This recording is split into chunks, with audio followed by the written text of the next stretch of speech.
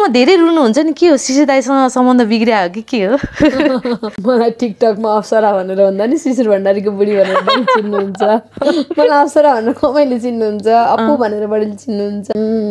अरूको कमेन्टले भन्दा पनि मेरो हेल्थ इस्युले गर्दा चाहिँ म धेरै भोगिरहेको हुन्छु। कसैको कमेन्टले त मलाई असर खास गर्दैन। अरू धेरै कुराहरू हुन्छ जसले गर्दा रोइन्छ जस्तो लाग्छ। मान्छेहरूलाई लाग्छ शिशिर सर कस्तो राम्रो हुनुहुन्छ, यदि नराम्री झेलिरहनु भएको छ उहाँलाई नराम्री भन्दा पनि म बिरामी भएर चाहिँ धेरै चिन्ता छ क्या, धेरै नै चिन्ता छ। म भन्दा पहिला नमरिदिए हुन्थ्यो भनिरहनुहुन्छ, खालि त्यही भन्नुहुन्छ क्या। मेरो पनि गल्ती छ, म एकदमै धेरै फुडी मान्छे हो।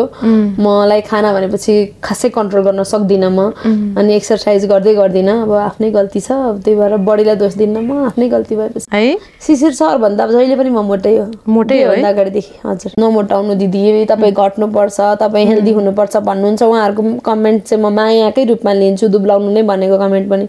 कोहीले चाहिँ एकदमै छाडा गाली गर्नुहुन्छ क्या, त्यो चाहिँ अनि मलाई एकदम असर गर्छ त्यो चिजले। मलाई भन्दा नि बच्चाहरूको भिडियो हाल्दा त्यहाँ गाली आयो भने चाहिँ म सहनै सक्दिनँ। ओके, यति बेला अप्सरा दिदीलाई स्वागत गर्न चाहन्छु वाइबी नेपाल मिडियामा। धन्यवाद। सन्चै हुनुहुन्छ नि, आरामै हुनुहुन्छ?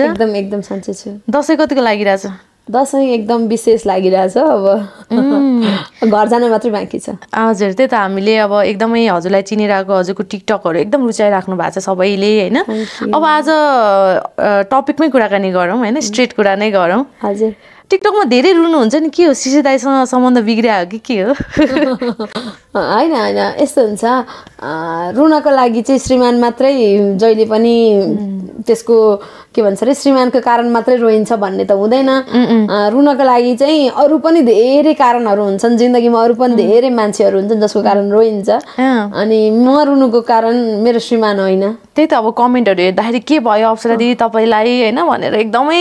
अब एउटा म्यारिड भइसकेपछि होइन, अब जस्तै हाम्रो शिशिर दाइलाई पनि सबैले चिन्नु भएको छ, सबैले रुचाउनु भएको हो होइन, उहाँलाई पनि।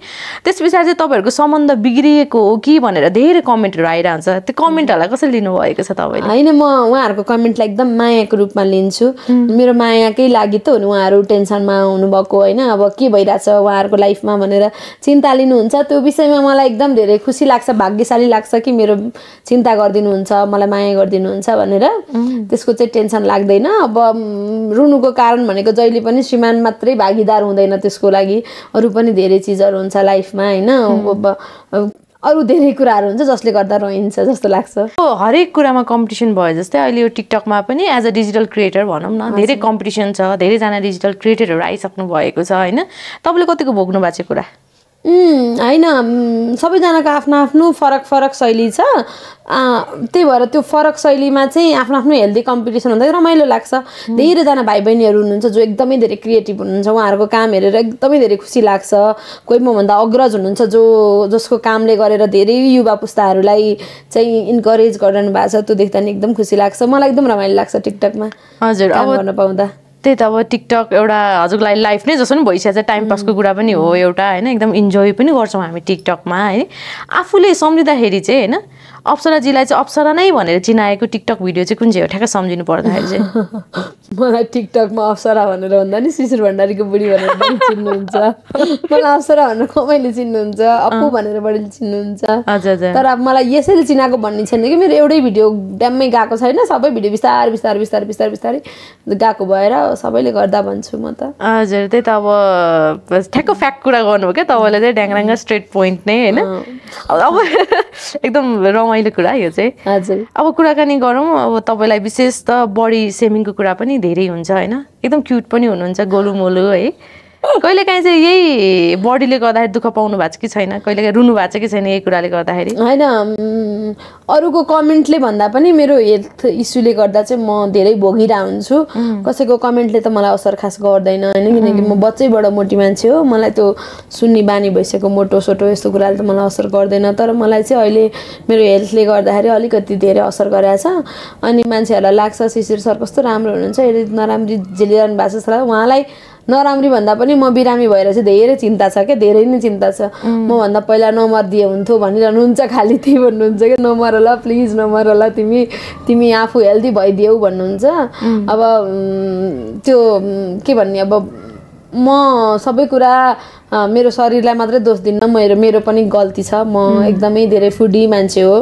मलाई खाना भनेपछि खासै कन्ट्रोल गर्न सक्दिनँ म, अनि एक्सर्साइज गर्दिनँ। अब आफ्नै गल्ती छ, त्यही भएर बडीलाई दोष दिन्न म, आफ्नै गल्ती भएपछि। हजुर, त्यसो भए पहिलेदेखि नै यस्तो हेल्दी हुनुहुन्थ्यो तपाईँ? एकदम बच्चैदेखि न। अनि बिचमा हामीले फोटोहरू देख्दा त शिशिर सरसँगको फोटो हेर्दा म चबी नै छु, लुरी त कहिले थिइनँ है। शिशिर सर भन्दा जहिले पनि म मोटै हो हो अगाडिदेखि। हजुर, ओके। अब उहाँलाई यस्तै मन परेर त बे गर्नु लङ लास्टिङ चबी मान्छे। अहिले चाहिँ म चबी होइन, अलि धेरै चबी भयो। कहिलेकाहीँ चाहिँ दुब्लम जस्तो फिल हुँदैन? कहिलेकाहीँ होइन, मलाई हरेक दिन फिल हुन्छ। खानेकुरादेखि चाहिँ बिर्सिन्छु। हो, केही गर्नु भएको छ कि छैन दुब्लाउनलाई? कहिलेकाहीँ धेरै थोक गरिसकेँ, तर मेरो कमजोरी हो, म सधैँभरि कन्टिन्युटी दिन सक्दिनँ। अनि वेट लस भन्ने कुरा एउटा चक्की खाएर कहिले पनि हुँदैन। त्यसको लागि चाहिँ पसिना बगाउने, हार्ड वर्क गर्ने, खाना कन्ट्रोल गर्ने नै हो, अर्को केही उपाय छैन। र म यो तिनटै गरिरहेको छैन। म स्वीकार्छु यो गल्तीलाई। हजुर, अलिकति बिरामी पनि हुनुहुन्छ भन्नुभयो। बिरामी छु। खोल्न मिल्छ के भएको खासमा? मलाई सुगर भएछ, थाइरोइड छ, अनि यसले गर्दाखेरि चाहिँ वेटहरू पनि बढिरहेछ। मैले फेरि कन्ट्रोल नगरेर पनि हो। आफ्नो गल्तीलाई त अरूसँग थोपर्न मिल्दैन। त्यही त अब कतिपय भिडियोहरूमा चाहिँ कति मोटाउनु भएको तपाईँ, कति होइन भनौँ न कति मोटी देखिनुहुन्छ भन्ने पनि हुन्छ। कमेन्टहरूले चाहिँ असर पार्छ कि पार्दैन तपाईँलाई? होइन, मलाई त्यस्तो कमेन्टले चाहिँ माया गरे जस्तो लाग्छ मलाई। होइन, नमोटाउनु दिदी, तपाईँ घट्नुपर्छ, तपाईँ हेल्दी हुनुपर्छ भन्नुहुन्छ। उहाँहरूको कमेन्ट चाहिँ म मायाकै रूपमा लिन्छु, दुब्लाउनु नै भनेको कमेन्ट पनि। कहिले चाहिँ एकदमै छाडा गाली गर्नुहुन्छ क्या, त्यो चाहिँ अनि मलाई एकदम असर गर्छ त्यो चिजले। मलाई भन्दा नि बच्चाहरूको भिडियो हाल्दा त्यहाँ गाली आयो भने चाहिँ म सहनै सक्दिनँ। त्यही त कहिलेकाहीँ अब यो प्लेटफर्मले गर्दा कहिलेकाहीँ नेगेटिभ असर बच्चालाई पर्दिन्छ पनि त्यस्तो कुराले है। अब अलिकति स्ट्रगलको नि कुराकानी गरौँ, शिशिर सरसँगको कुराकानी अलिकति होइन जोड्न चाहेँ मैले यति बेला तपाईँसँग चाहिँ।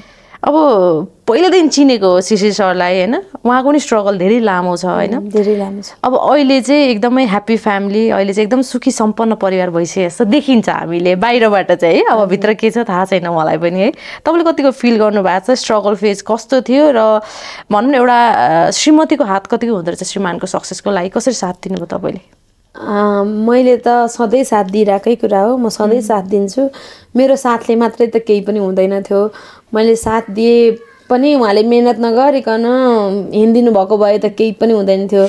मेरो साथभन्दा ठुलो उहाँको मेहनत छ, जसले गर्दा आज मान्छेहरूले चिन्नुहुन्छ, जसले गर्दा मलाई पनि चिन्नुहुन्छ होइन। बच्चाहरूले पनि राम्रो शिक्षा दीक्षा पाएको छन्, अनि त्यो चाहिँ एकदम उहाँकै मेहनत हो 100%।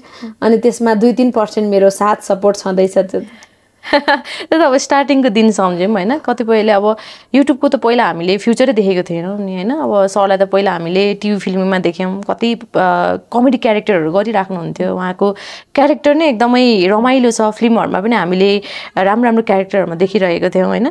कहिले सोच्नु भएको थियो अब यो स्ट्रगल चाहिँ हामीले होइन अब यसरी सक्सेसमा देख्न पाउँछौँ, राम्रो सुखी सम्पन्न परिवार हुन्छ भनेर सोच्नु भएको थियो कि थिएन? कतिको चिन्ता हुन्थ्यो फ्युचरको चाहिँ दुईजनासँग? हामी दुईजनै चिन्ता लिँदैनौँ नि।